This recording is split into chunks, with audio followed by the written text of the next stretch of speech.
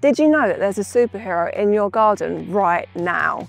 Hoverflies are vital to our gardens and the environment. These tiny creatures pollinate crops, keep aphids in check, and even help recycle organic waste. Hoverflies are a delight to watch as they zigzag between flowers, bask on the leaves, and hover in shafts of sunlight. But these pollinators are in peril. The distribution of hoverflies declined by 44% between 1980 and 2022. And that's bad news for our gardens, our food, and our planet. Good news is though, we can all get involved in helping them. That's why this year's Wild About Gardens campaign is all about hoverflies. Being a hoverfly hero is easy. You can plant pollinator-friendly flowers such as marigold, poppies and cosmos. Or you can make a hoverfly lagoon using a container filled with dried leaves and sticks. The Splash Guide will help you to identify the common species like the marmalade hoverfly and the Batman hoverfly.